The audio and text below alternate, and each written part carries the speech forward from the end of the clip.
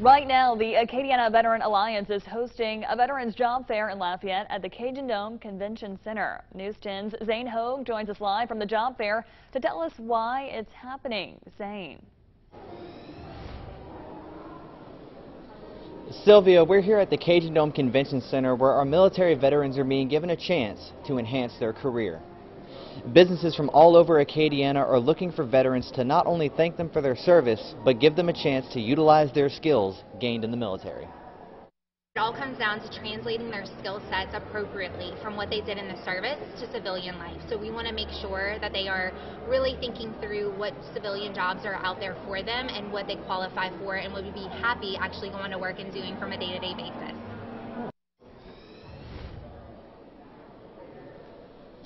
Veterans are welcome to the Cajundome to speak to these businesses until 1 p.m. In Lafayette, Zane Hogue, KLFY News 10.